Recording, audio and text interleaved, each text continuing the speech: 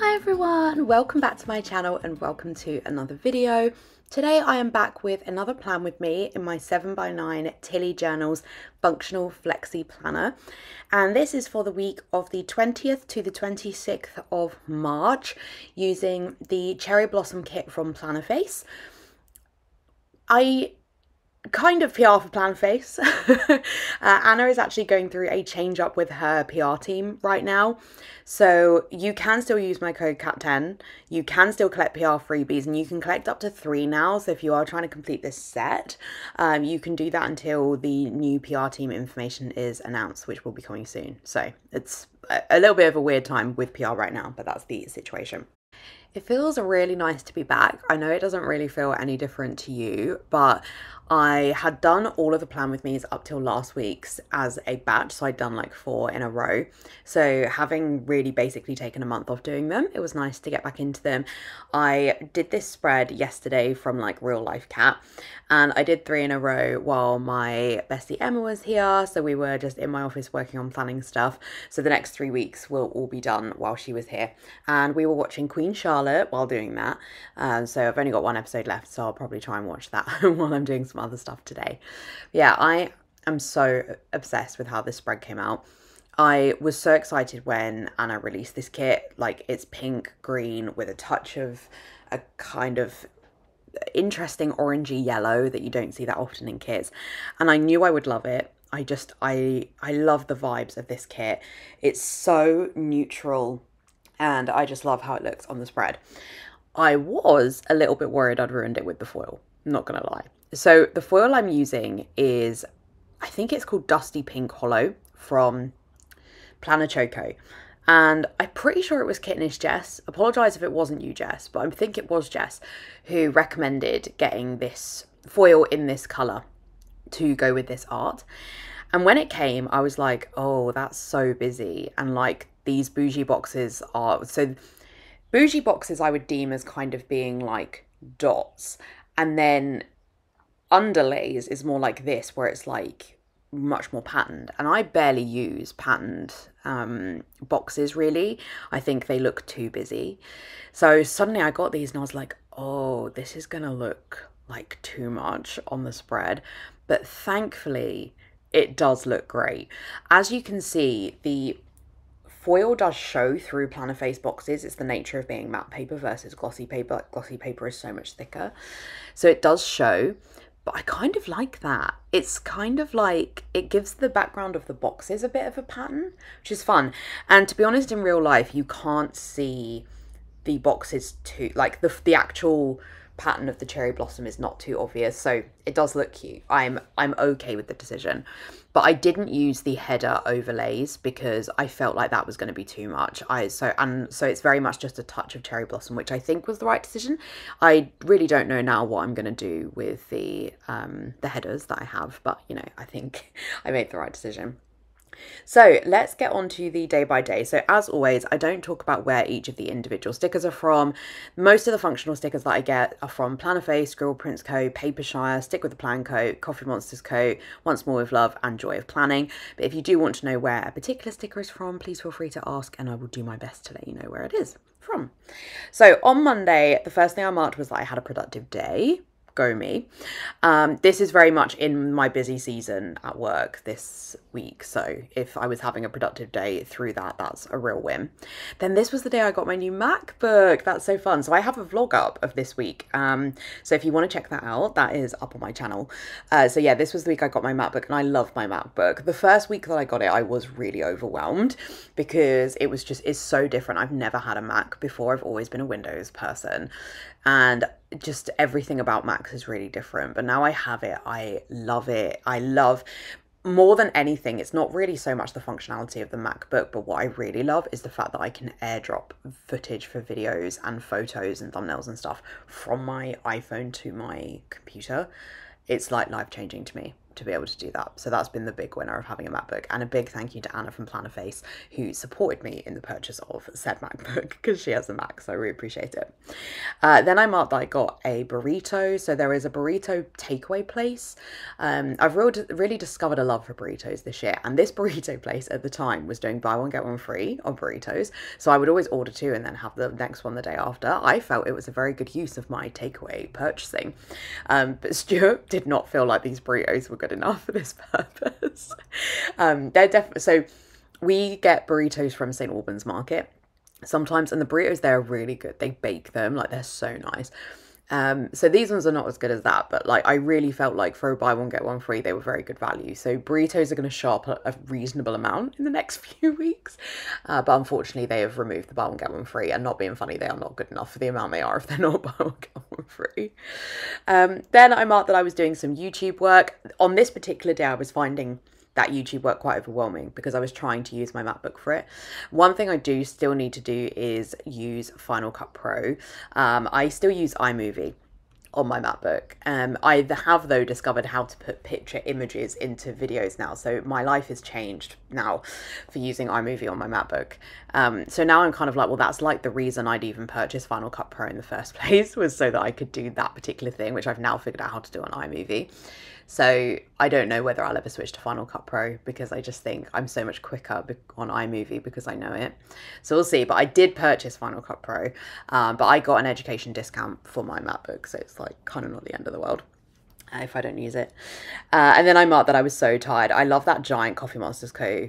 like emoji in a blanket, so cute. Then on Tuesday, so this is also when I decided that I was going to push ahead and get my mental health assessment.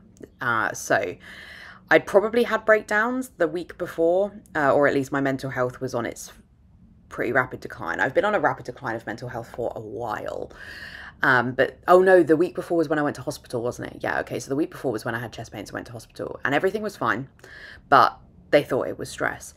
And me and Stuart basically sat down and were like, okay, I need to get professional help now. So I used Stuart's healthcare to get hold of Aviva, and spoke to them about kind of needing some help, and they put me forward for a mental health assessment, which, did I have that? Yeah, I had that literally on this day. So I was on the phone to Aviva for a while. I had to wait about half an hour before someone picked up, but then I got put straight through to the mental health team, and then it was like 11:45, and they were like, do you want your mental health assessment at 12? Or it was something really tight turnaround like that. So I had a call with a mental health nurse, and they put me forward for CBT. I've been having CBT all of this time since then, because I think I must have had my first therapy session the week after, I think, by the looks, because I don't see a therapy sticker. And yeah, I'm still in therapy now in July. So I'm probably about 6 weeks out from being done with my course of therapy right now. But yeah, so this was the start of that. Then I was very upset because of a mistake that was made. As part of my job, we do a lot of events, and we have banners for that. And there was just a spelling mistake on the banners, and I took it really badly because I'm not very good at, I can own when I make a mistake, and to be honest, I was kind of like, well, I'm overworked, I'm responsible for a lot of things, nobody is giving me a break, it's not a surprise a mistake was made. But a lot of people were kind of, not blaming me, but I guess slightly mocking me for the fact that a mistake had been made, or at least that's how I interpreted was happening, or they were being a bit like funny about it, and I didn't take that well. So that afternoon I did then have a breakdown. Obviously, as I was saying, this was like, I was in a pretty bad place anyway. So that wasn't a good day. I remember in the vlog, I like come to Wednesday and I was like, so I just deleted all the footage from Tuesday because I was like, that internet didn't need to see that. So yeah, that was a bit of a shame. But you know, it's one of those things, and it just shouldn't need to be that big a deal when somebody makes a mistake, particularly if the mistake comes because they're overworked, you know. So then I marked that I had a migraine, not a surprise, because obviously I'd been so upset and crying so much. Then I had a YouTube binge, and then followed by a bath, so just trying to sort of reset myself a little bit on that day. Then on Wednesday, I have no idea. I just put bizarre day, and there's no context in my notes as to why it was bizarre. I should maybe go back and watch the vlog to see why it was such a bizarre day, but I have no idea why it was a bizarre day. So I apologise that I can't give you the story about that. Then I marked that I took some time off in lieu in the afternoon because by this point I just, you know, the mental health decline. I was so tired. But I then spent the afternoon filming because that's just the most cat thing to do, is like need to take some time off work and then film. Perfectionism sucks. Then marked that either me or Stuart made a gusto meal. I only used to mark gusto meals if I made them because I used to make the bulk of them. But when I'm busy, Stuart does tend to do most of them, but I do still mark it because I have these amazing gusto meal stickers that are customs from Anna, so I prefer to still mark it. Then I marked that we watched The Mandalorian. And those Mandalorian stickers are from Magical Sticker Co. Lindsay Morgan Plans' shop, and they're so big. Like, I love them, but they're so big and I really struggle to know how to do them on the box, so I have to like layer them over my characters, but I think it looks quite cute. And then I marked that I was working on some Plannerface mystery work. Who knows for what mysteries at that point. Then on Thursday, I marked that I had an early start, and the little like clock there is a custom for me from Plannerface, so I apologise, but you won't be able to pick that one up. Then after that, I marked that I had a thing for work. So I am all of this year leaving stuff blank if I'm doing stuff for work that I can't share on the internet. And I will go back after I filmed all of my final year videos, and then I will go fill them in. It's just easier. In all my other videos, I've had to like layer sea life post-it notes over it, and it just looks better this way. But it does mean I have to keep all my notes, so that's slightly annoying. Then I marked that I had a productive afternoon. I love that giant spring working sticker from Stick with a Plan Co. Perfect for this spread. Then I marked that I set up my reading journal. That's so fun. So I got into my reading journal quite late, but I have been quite consistent with it. In fact, after I finish this voiceover, I'm going to go and do my reading journal for July, which is fun. No, for June. So yeah, this was when I first started it because I batch did the first 3 quarters. No, the first 3 quarters. No, that's 3 quarters of the year. The first 3 months. So quarter 1, I batch did those. Possibly the following week from when this is, or maybe it was in this week. I don't know. I don't think I waited that long to do it. I don't really remember. But yeah, so this was when I first was like setting it up. And again, I talked about opening that video in that vlog. Oh, that's so fun. I need to get back into vlogging. Then I marked that I watched The Apprentice final. The Apprentice is one of my favourite. It's like my second favourite TV show after Gilmore Girls. I love The Apprentice. I've seen every series multiple times. I just love it. It makes me feel better about myself. Makes me feel more competent. And then I marked that I was watching some YouTube. Then on Friday, I had another work thing in the morning that I couldn't mention. And then I went to watch Flashdance, a production of Flashdance, which was really good. And there was so much rain. Like, I came out of the theatre and rain. I mean, when I say there was a lot of rain, I'm like, it was like soaked my leggings kind of rain. There was so much of it.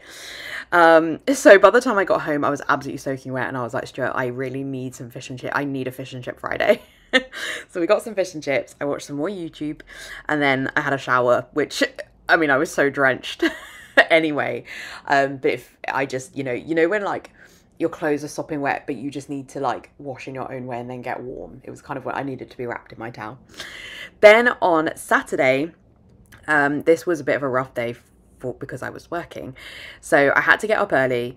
Did I walk to, no, I think Stuart gave me a lift to the station because I didn't mark that I walked. But on the train to work, I was reading Jade Legacy. I'm still reading Jade Legacy. I haven't read it. I haven't touched it in a few months. There's something about me and Fondalee's books that just take me a while to get through. I have a real like imposter syndrome over reading them. But I was reading that, and then I was at work by 7:15 because my trains on a Saturday, I live outside of London, so we don't have trains that regularly, especially at the weekends. So in order to get to work, I think I had to be delivering a brief at 8 a.m.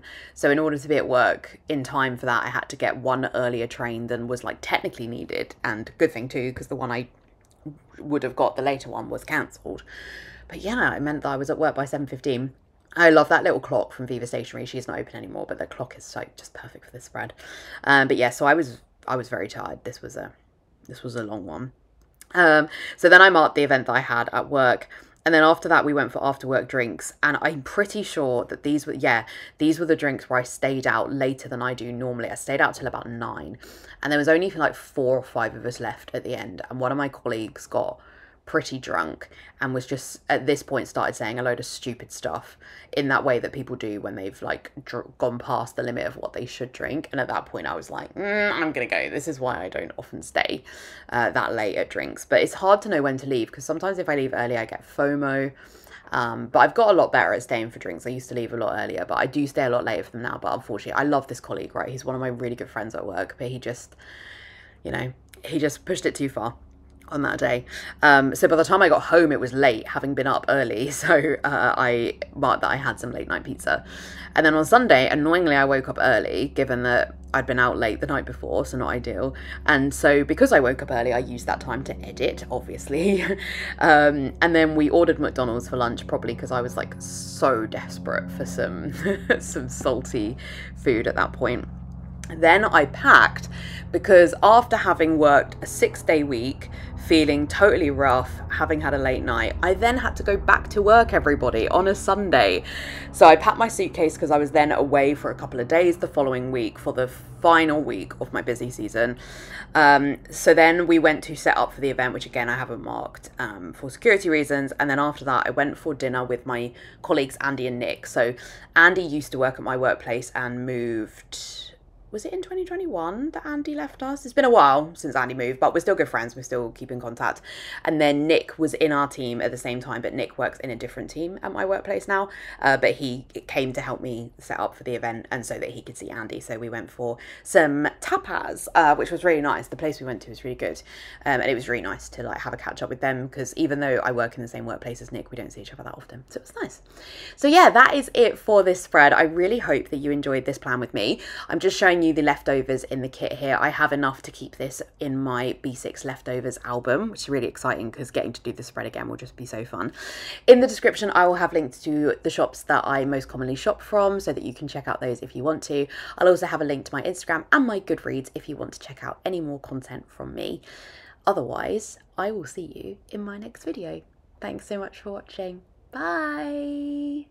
This wiggle doesn't work that well. The foil just doesn't show. Anyway, bye!